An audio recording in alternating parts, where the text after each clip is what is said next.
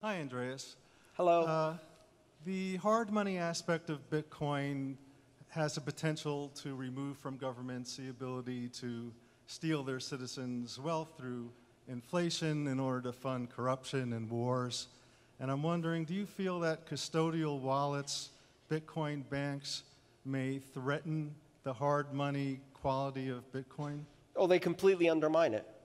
They completely undermine it because if you can't steal through inflation, you can steal directly.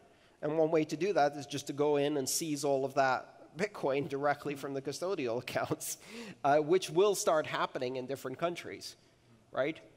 So again, depending on how you look at it, in modern societies, bank robberies nowadays happen in a very different way than they used to. Today, the most successful bank robberies are when someone with a banking license steals all the money from the bank. But it's not really stealing, because then they go and legalize what they just did, and no one goes to jail. That's far more successful than the silly old way of going into a bank branch with a machine gun.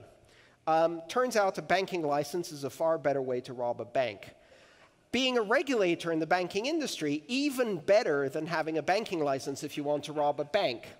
Being the central banker of, say, the European Union allows you to rob an entire country, like what happened to Greece and Cyprus. And again, far, far better than using a gun, because you just take 10 million people hostage.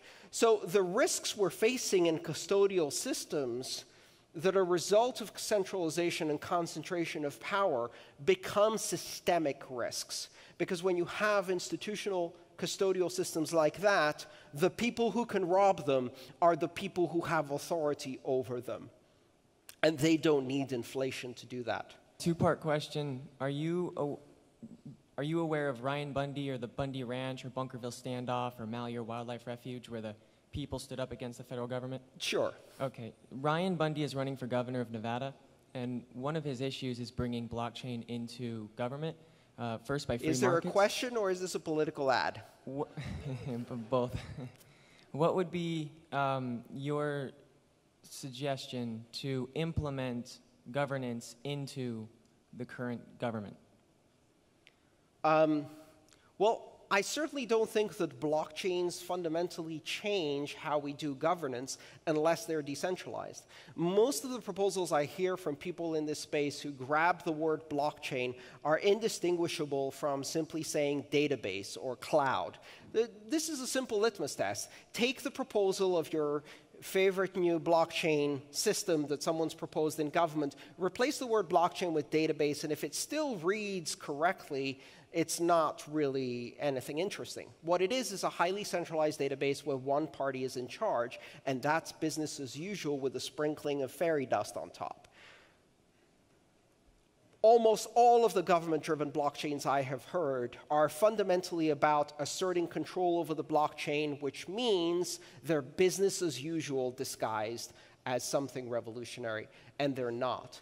At the moment, we can't even get people to use this as money without sacrificing their independence and autonomy, because they, as I just mentioned, they go to custodial services. I don't see any way that you can have people use it to vote, for example. And again, the problems we have in our democracy have nothing to do with validating whether the votes were counted correctly or whether there was fraud. The problems we have are basically disenfranchisement on a massive scale and complete voter apathy, because the only two choices you have in our voting system are red Goldman Sachs versus blue Goldman Sachs. And picking the color isn't democracy.